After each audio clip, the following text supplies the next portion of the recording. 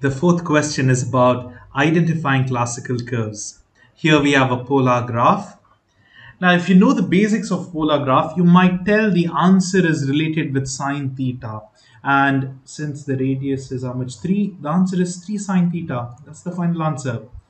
But how would you know that? See, along the x and y, if at all, now these are polar grids, right? Like circles are there. If you see a circle anywhere on the y-axis, if it's above and if it's below, it's either minus sine theta or plus sine theta. It can't be cosine. It can only be sine if it's over here. And depending on the radius, sorry, the diameter, this is how much diameter? 1, 2, 3. 3 means it'll be 3 sine theta. So if it is along the x-axis, then that is called cosine. That is one important thing you must remember.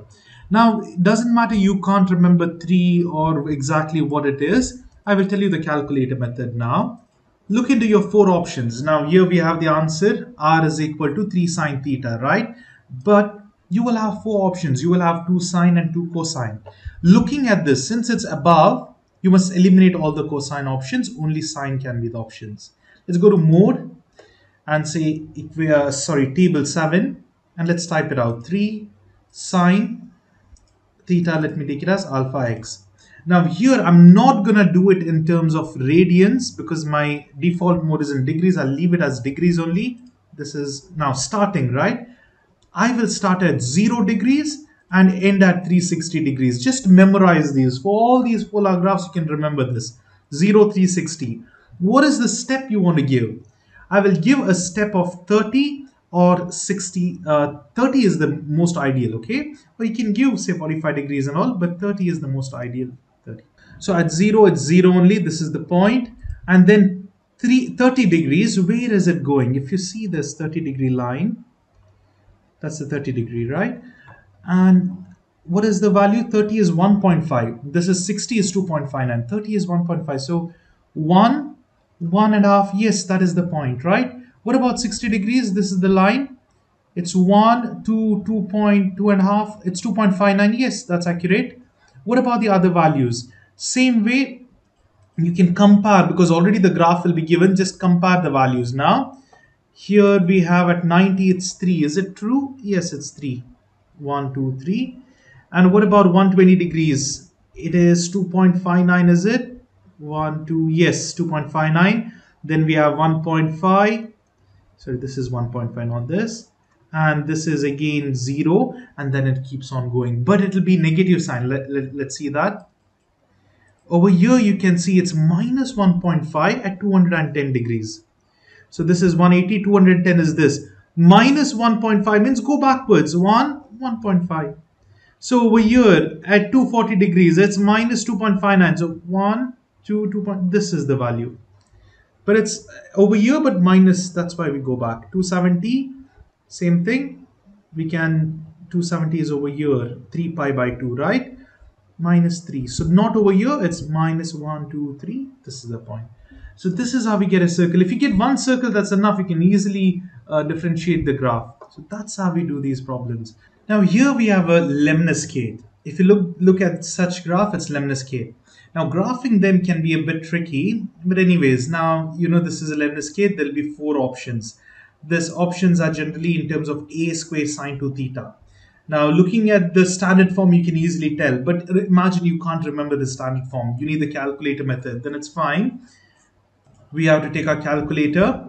Now here for lemniscate, remember it's not like circle. So I generally focus only on the first part. So from 0 to 90 degrees, just focus over there. Why? Because if you take say 360 degree, you won't get the proper values because over here these are same values. You can try 0, 360, 30 degrees. It may not give you the exact answer. It will give you, but not more accurate one. So what you do is mode 7. Write this form. Now over here, when you write the form, there's a very important thing. You can't write directly this 9 sine 2 theta. No, you should write square root because we have to take square root on both the sides to get r. This is 9 sine 2 theta is basically alpha x, close the bracket, and there's no g of x. Where do you want to start? It's at 0. Now, since I'll just focus on this particular values, I will take at least half of them from 0 to pi. Okay. So what I'll do is end at 180. And here, step is very important. I'll give 15. And now we can see at 0, where is it? 0 is 0 only. What about 15 degrees? 15 is over here at this point. It's around 1.2.1. Yes, this is correct. Then 2.79. Yes, it's correct. What about this 45? It's 3. Yes, and so on. You can just compare. Only now over here, some of them will be error. Just ignore the points. Why? Because we have square root, right? If at all the inside the value it's negative, it will be an error. That's fine, but you will get enough values to easily deduce which is the correct one. Okay, you can try with 360, but generally you won't get the answers. Let me just show you, because the computation over here, if you take till 360 and 15, there is insufficient memory. So you can try one thing, 0 to 360 and say 30 degrees. Now over here, see these values, many are missed out. See, these are missed out. Over here, they are all recurring points. At 30, at 60, 30, it's yes, 2.79 correct. Even over here, it's 2. Yes, correct. So we are not getting much information, you know. So that's why I generally take 0 to pi and take 15 degrees. You'll get a lot of information of the graph. Basically, you're just looking into the, graphing the equation and checking. If you graph the wrong equation, if you take the wrong equation and check for the values will be wrong. It won't match. Only one equation will match to this graph. So it's easy to deduce. Even over here, just see the final 4 options, because you will have 4 options. Put this in the graph. This is very simple. Just put this in the graph and see which is belonging to where. Does the points match with the graph? And that's it. Same thing with the other graphs. Please make sure you graph them in the calculator. You get the values and then compare. This is a rose curve, and this is another circle. It's simple over here. It's cosine and left side is minus, and since the radius is 2, minus 2 cos theta. Now this is lemniscate again. Over here, remember, for lemniscate, you have to always take the square root. That is the end of this question.